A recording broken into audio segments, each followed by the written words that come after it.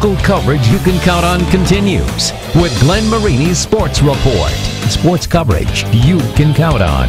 In 49 states, it's just basketball, but this is Indiana. Tonight, practically a holiday, it should be, as boys basketball sectionals tipping off here in the Hoosier State. And we start in 4A at Carroll High School. Northrop battling Northside. Northrop getting work done here. We're going to start with Tanoa Ridley, taking it to the rack and getting the deuce for the men in orange. Northside, though, up 31-28 in the third. Northside's Ronald Collins with the drive and the deuce. Northside, who putting up a fight, they were still up 2. Isaiah Moore with the assist from Rodney Woods. Now Northside up 47-41, but Northrop in the fourth quarter, they would rally. Nick Haynes, the senior, canning the triple as Northrop rallies to win in a good one, 52-48 over Northside. It feels good. We had a lot of momentum going into it at first. Got off to a rough start, but we pulled together as a team and got the win. Feels good. Oh man, that was a hard-fought win, man. One of the things is that it's just about surviving and keep moving, man. Northrop now plays Carroll Friday at 6 in the semifinals. That will be your Highlight Zone game of the week. Nightcap at Charger Fieldhouse. East Noble facing DeKalb. A couple of Northeast 8 foes going toe-to-toe. First quarter action, Luke McHugh draining the 3. That's the first bucket of this game as the Knights jump out to an early lead. But DeKalb, they go inside to the big guy, Connor Penrod. Screening, rolling, scoring. He had 14 points to lead the Barons. And then it's Nolan Knack in the corner for 3. He drills it. But East Noble, not to be denied. Senior Hayden Jones, what doesn't this kid do? 3 of his game-high 16 points. East Noble wins 51-36. They get Snyder at 8 o'clock on Friday. For a sectional at North Arena, the host Huntington North, I should say, facing a 10-win Columbia City squad. Third quarter, Dominic Carswell inside. He had 10. Cardwell had 10. The Vikings up by 4.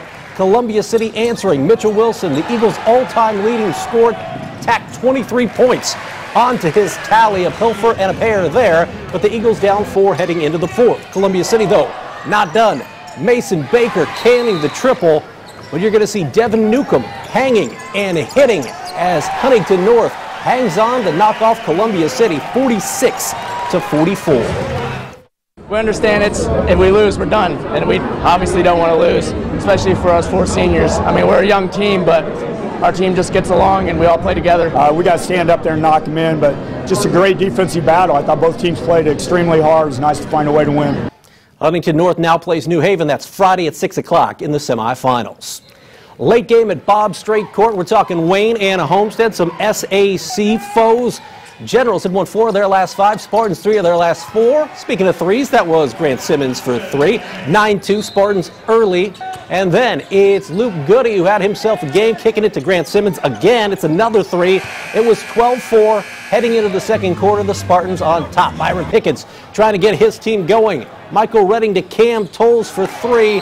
Well, you'll see Homestead's Alec Grinsfelder find Jake Archbold, the senior, gets the deuce as Homestead wins by 20, 70-50. Spartans get the Southside Archers Friday at 8. 3A hoops up at Garrett. SAC rivals Dwenger and Concordia. The Cadets beating the Saints by 1 point in the regular season. Fourth quarter, Isaiah Robinson has the Cadets up by 5, 39-34. A little later, you're going to see Robinson miss, but Braden Pearson, he does not. The sweet slam. He had a team-high 13 for the Cadets. Dwenger trying to chip away. Hunter Burns had a night. He led the Saints with 12 points. You'll see 2 of them right there, but Concordia seals this baby from the line. Cadets win by 10, 49-39. Concordia gets Angola Friday at 6 o'clock. 3A action down in Norwell. 10-win Belmont against 10-win Eastern out of Greentown. Nick Ellsworth scoring from the inside for Belmont. You're going to see Cade Felling, who went over 1,000 points not too long ago, do the same. On the other end, it's Matt Arcari nailing the 3 for Eastern, but simply too much from Belmont, simply too much from Filling. He would score inside for 2 as Belmont wins big, 64-41. The Braves now get 3A number 6 Norwell at 6 o'clock on Friday. 3A sectional at Northwood, Tippecanoe Valley battling Lakeland. Second quarter is where we pick it up, and we pick it up with the Lakers looking good. Braden Bontrager with the bucket, and we're tied at 22 late in the second quarter. Vikings, With a nice one here, Brendan Stump to Braden Shepard. It's good. We're tied at 24 at the half, but in the third, it's Bontrager again as Lakeland wins this one 54-33. They'll take on Wawasee Friday nights. On paper, maybe the best game of the night. 2A number 9 Prairie Heights versus 2A number 4 Westview. First quarter, Charlie Yoder, LaGrange County's all-time leading scorer, and that's how you get it when you got a friendly role like that. 35 points, 20 rebounds for Yoder. He's pretty good. Westview led by 8 at the half. Out of the half, hey, Panthers have a big man too. 6'8" senior Elijah Malone with the hoop and the harm. But time winding down in the third, it's Yoder, unselfish, to Blake Egley. And that's anything but ugly as Egley nails it to beat the third quarter buzzer as Westview beats Prairie Heights 70-54. I mean, we know every game in this sectional you're going to have to bring it to survive. So I think we prepared really hard at practice this week, and we got to get back to work tomorrow because we got another battle on Friday. Everybody played their role. Like our defenders, they rebounded. Our shooters, they knocked those shots down when we had to knock them down in those corners. So I just think everybody really played their role and performed at a high level tonight. Doesn't get a whole lot easier. Westview now plays 15th ranked Churubusco at 6 o'clock on Friday. Great matchup at the Jungle of Manchester. Three Rivers champ facing, we're talking Wabash, facing ACAC champ. Of course, that would be Bluffton. Picked this one up in the third. Bluffton's Harrison Schreiber with the hoop and the harm, but Wabash just working it so solid all around the arc. Jasper Walter inside, a little floater action there.